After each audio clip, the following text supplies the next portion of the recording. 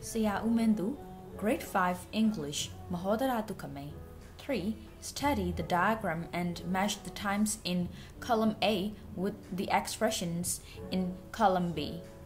Pada pianji yao no. 3. Study the diagram. Pongo lila ba. Study sura lila ra. Diagram sura pongo kora phit pare. DIAGRAM. Diagram. And match pi ro shin twé pi ba. The times in column A. Siya tai A မှအချိန်များကို with the expressions in column B ဇာတ်တိုင်း B မှဖော်ပြချက်များနဲ့အဲ့တော့ column A နဲ့ B နဲ့ကပုံနဲ့အချိန်နဲ့ကို match ရှင်တွဲပေးရမှာဖြစ်ပါတယ်။သူ့ matching လို့ခေါ်ကြပါတယ်။အရင်ဆုံးဇာတ်တိုင်အောင်မလေ့လာခင်မှာဒီအချိန်လေးတွေကိုခေါ်ဝေါ်ပုံလေးတွေအရင်လေ့လာကြည့်ရအောင်။ဒီလိုမျိုးညဘက်12နာရီတိတိကို midnight လိုက်ဆိုကြည့်ပါအောင် midnight ညတကောင်လို့ခေါ်ပါတယ် midnight ညတကောင်ကြော်သွားပြီးတော့စပြီးနေထွက်ပြီးဆိုရင် sunrise လိုက်ဆိုကြည့်ပါအောင် sunrise နေထွက်ချိန်ဖြစ်ပါတယ်နေထွက်ပြီးသွားလို့နေ့လည်ရောက်လာပြီဆိုရင် noon လိုက်ဆိုကြည့်ပါအောင် noon မွန်းတဲ့ချိန်ဖြစ်ပါတယ်ပြီးတော့ဒါလေးကမွန်းတဲ့ပြီးသွားပြီဆိုတော့နေပြန်ဝင်ပြီ sunset လိုက်ဆိုကြည့်ပါအောင် sunset နေဝင်ချိန်နောက်ဆုံးတစ်ခုက midnight ညတကောင်ကိုပြန်ရောက်သွားပါပြီအဲ့တော့ဒါတွေကိုဘယ်လိုမျိုးအချိန်လေးတွေနဲ့ခွဲခြားထားလဲဆိုတာကြည့်ရအောင်ညတကောင်ဆိုရက် midnight ကို12နာရီတိတိမှာခေါ်ပါတယ်12နာရီကနေပြီးတော့နေထွက်ချိန်မတိုင်ခင်ထိ midnight ဖြစ်ပါတယ်နေထွက်ချိန်ကအလယ်မှာရှိမယ်ပြီးရင် noon ဆိုရက်မွန်းတဲ့ချိန်ရောက်လာပါမယ်အဲ့တော့midnight က12နာရီ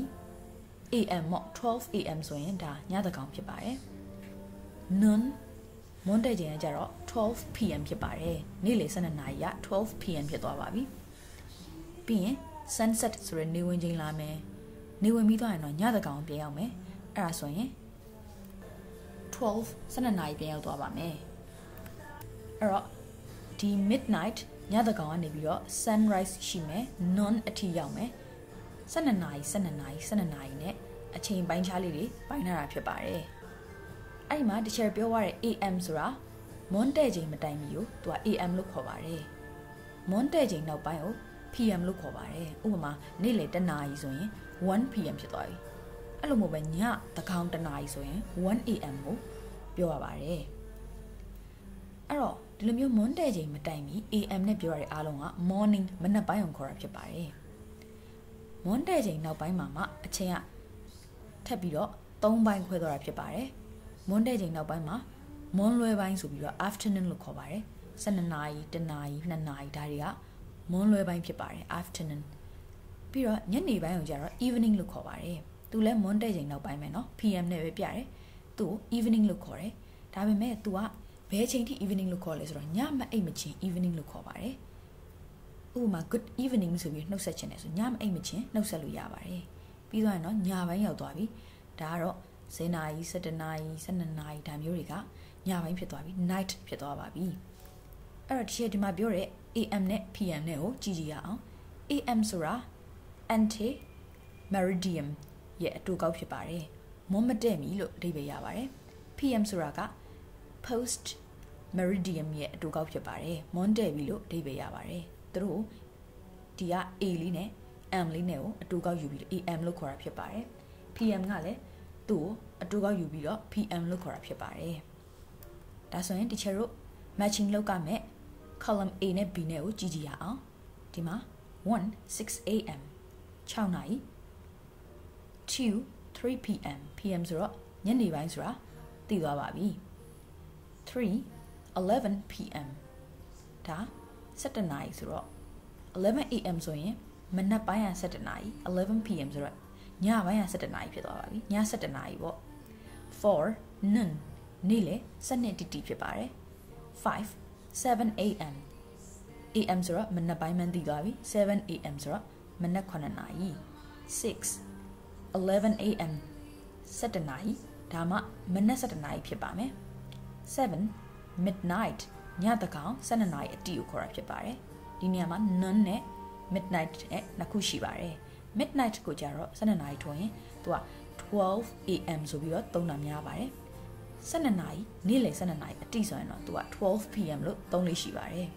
ဒါက column A ဖြစ်ပါတယ် column B ကကြတော့ A to G ပေးထားပါတယ်12 o'clock in the day နေ့ပိုင်း12နာရီ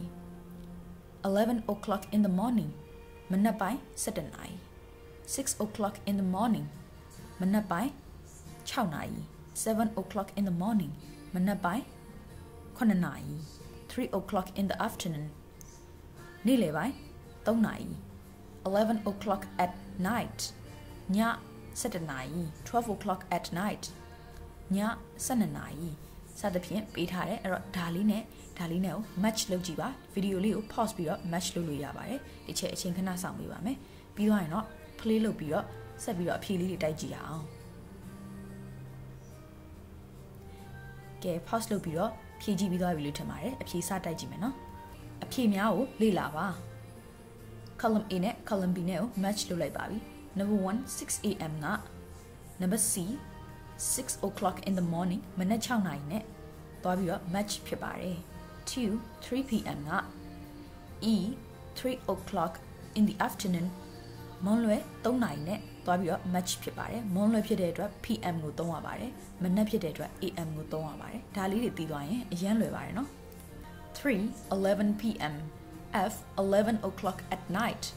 ည7နာရီ PM ဆိုတော့ night မှန်းသိရမယ်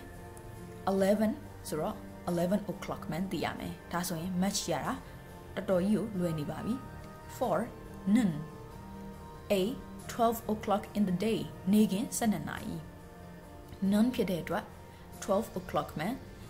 သိတယ် noon ဖြစ်တဲ့အတွက်နေ့ပိုင်းဆိုတာသိတယ် noon ဆိုတာနေ့လယ်ပိုင်းကိုမွန်းတဲ့ချိန်ကိုခေါ်တာဖြစ်ပါတယ်5 7 am 7 o'clock in the morning AM ဖြစ်တဲ့အတွက်မနက်ဆိုတာသိမယ်7ဖြစ်တဲ့အတွက်9နာရီဆိုတာသိမယ်6 11 am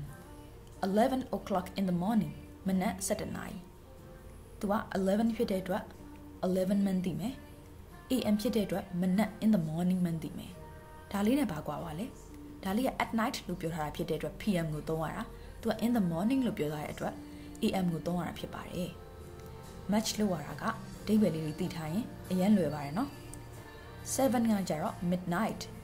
က noon နဲ့ဘာကွာလဲ midnight က7ပဲ noon လည်း7ပဲဘာကွာသွားလဲဆိုတော့ midnight ကညတကောင်7အတိကိုခေါ်တာဖြစ်ပါတယ်အဲ့တော့ G 12 o'clock at night ည7နာရီဖြစ်ပါတယ်အဖြေလေးတွေမှန်ကို comment မှာရေးသွားလို့ရပါတယ်ဆရာဦးမင်းသူ grade 5 English မဟောဒရာတုခမိန်